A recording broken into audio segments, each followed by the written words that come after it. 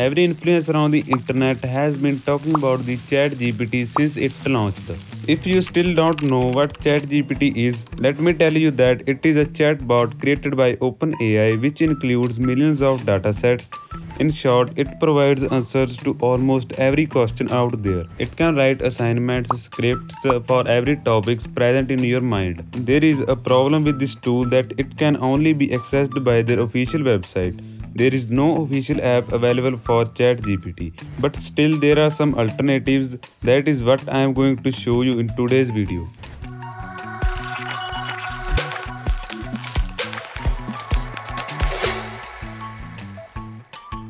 So let's see how to use ChatGPT via browser. First, you have to go to chat.openai.com.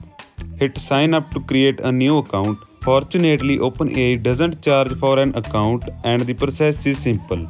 Just continue with your Google account. You will now see a short disclaimer about this tool. Simply tap on next, then hit done to access this chatbot, and you are all done. You can now visit the ChatGPT website on your mobile and ask your queries and have all sort of conversations with the AI bot. Now let's see how to add this chatbot to our home screen. If you are in Android, then from Chrome's three-dot menu you have to press the add to home button, then simply rename the page to ChatGPT and tap the add button. The web page will be converted into a widget. You can now go to your home screen and you will have this ChatGPT shortcut. Tap it whenever you want to quickly access the ChatGPT web app. If you are an iPhone user, then you have to open chatbot using Safari. Tap this share icon. Now scroll up and hit add to home screen option. As before, rename it to ChatGPT and press the add button. You will now have a ChatGPT web app shortcut appear on your home screen. Use this the next time you quickly want to open ChatGPT. As of now, there is no official ChatGPT available on Play Store or App Store.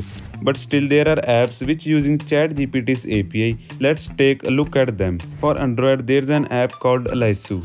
I hope I have pronounced it right. A chatbot that directly uses OpenAI's ChatGPT 3 API. This app is most popular in the Play Store and provides the same functionality as the real thing. The good thing about it is that it doesn't require sign up or login to get started.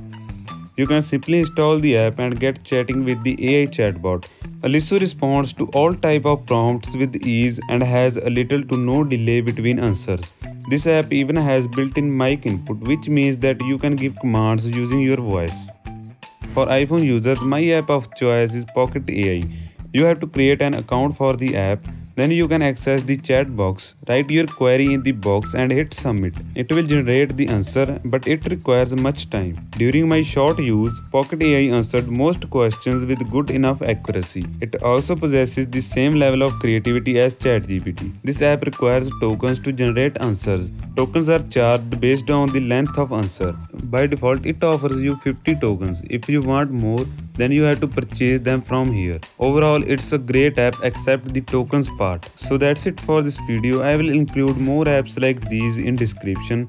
Some of these apps may charge you money, so I recommend you to use ChatGPT's shortcut, which I have mentioned earlier in the video, and it is completely free as of now. Make sure to leave your thoughts through comments and I will see you in the next one.